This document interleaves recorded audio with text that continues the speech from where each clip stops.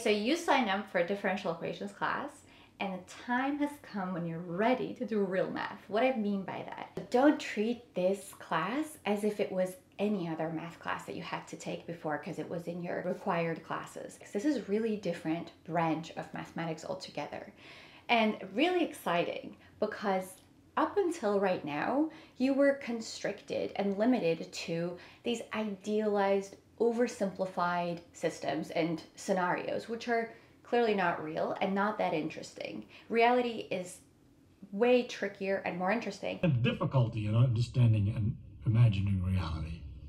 And that difficulty we are in. The behavior of things is so fantastic. It's so wonderfully different. However, mathematically heavy and cumbersome to handle. So that's why those problems usually said, assume zero wind, assume closed system, no external forces acting on the system. How many times have you read that in your physics or chemistry class? Okay, no more. You're set free from closed systems and static systems, and you can get your mathematical wings to handle reality and open and dynamic systems.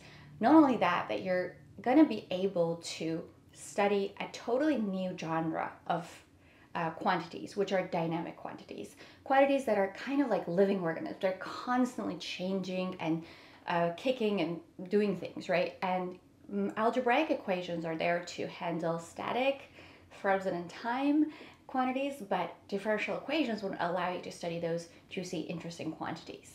Okay, so what exactly is the purpose of this class, differential equations?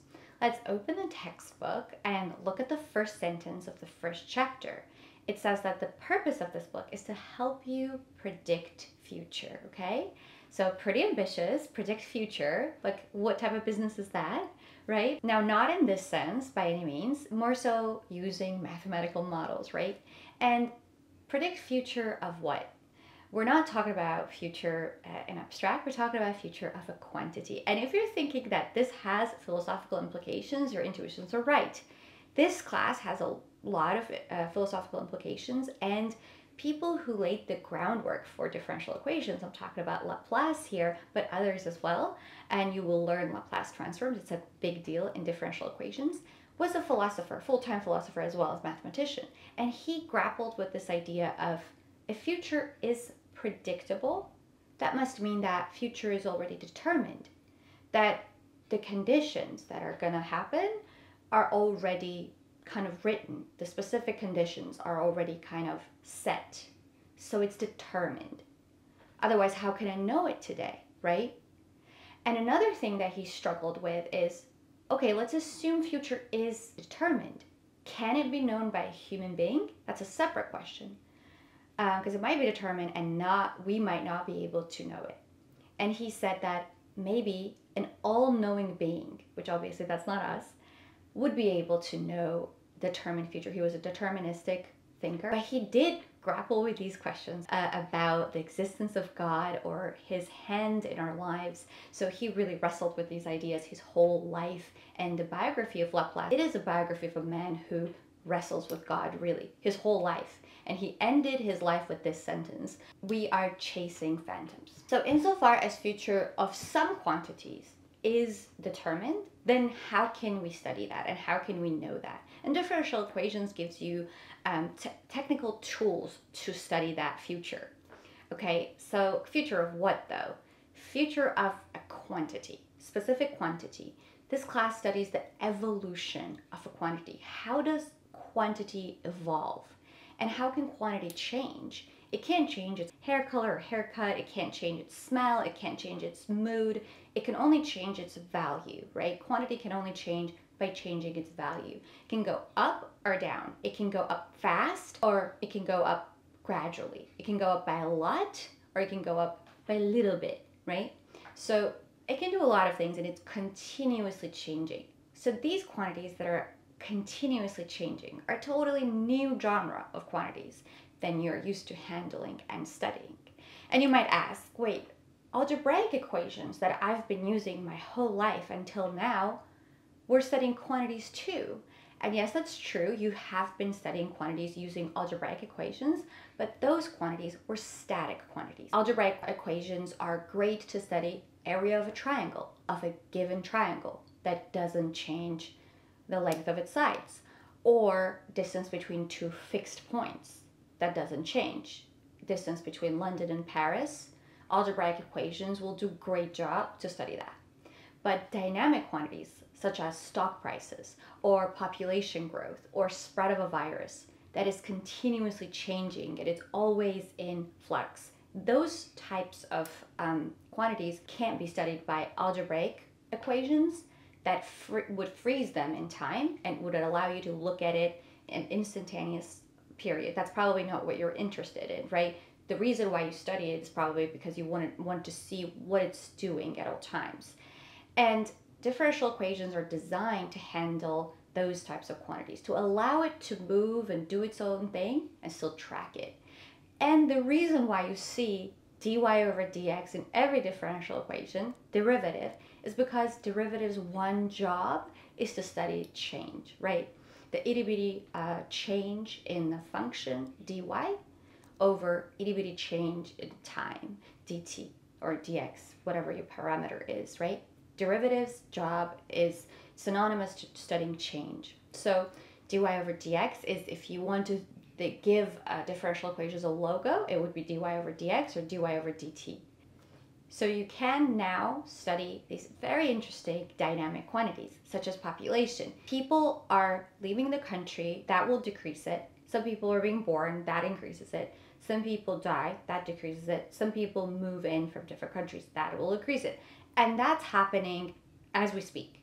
It is happening all the time. So it's a really living type of a dynamic, kicking, screaming type of a quantity. So you need differential equations that allows this quantity to be moving and alive and still be able to track its change. And algebraic equations simply cannot do that. They're not designed to do it. That's why differential equations are so necessary for you, because these quantities that I just described, those are the real interesting quantities, whether it is for scientists or social scientists, right? As you can imagine. Another thing that has changed about your life now that you're in this class is that you're no longer constricted to closed systems. How many times have you read in your chemistry or physics textbook to assume a closed system? No external forces are acting on the system, right? No longer that needs to be the case. Now you can handle dynamic systems, not only dynamic quantities, but dynamic systems. What I mean by that is, and I have a little demonstration video here that I'm gonna talk you through. A very funny incident just happened in my house yesterday. We broke a glass in this extremely peculiar way, a perfect circle. What are the odds of that happening? So I thought that would be perfect for this video, so I'm gonna use it. First, we're gonna use a static system.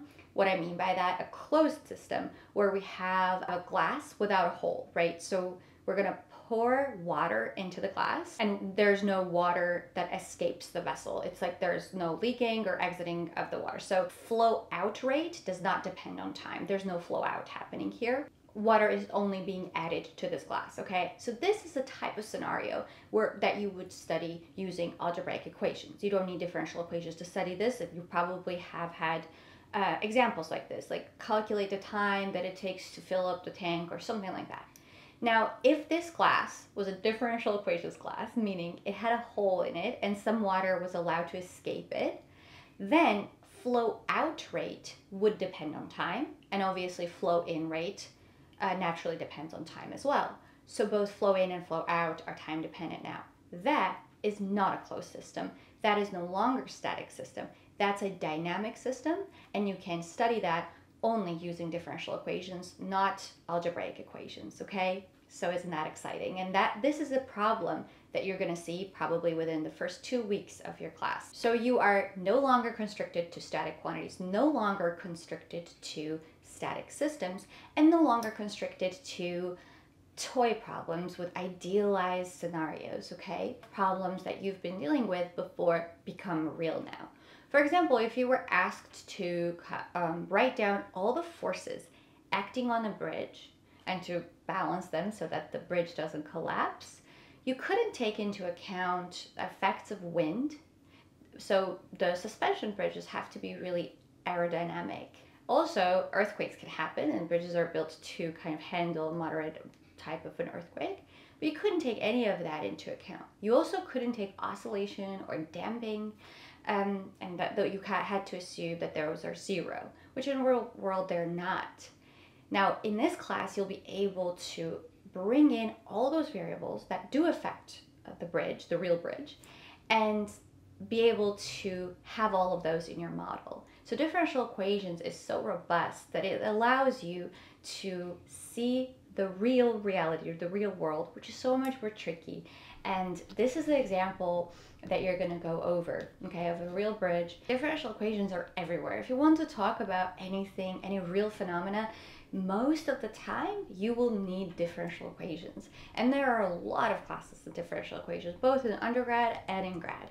But this is a branch, as you could expect from this discussion, this is a branch of mathematics really used by engineers because they have real world problems to solve. They can't afford to assume these idealized simplified scenarios and be building bridges in the real world, right? So I hope that you realize what type of a shift in your mathematical career this is.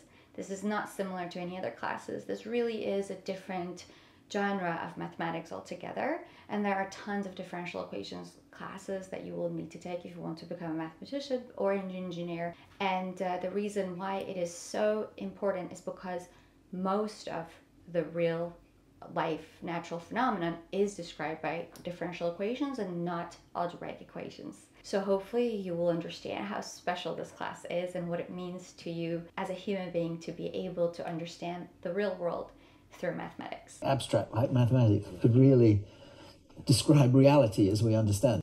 The best you can do is to describe some mathematical structure. You say there are things that satisfy the Dirac equation or something like that, which you can't understand what that means without mathematics. I mean, the mathematical description of reality is where we're always led.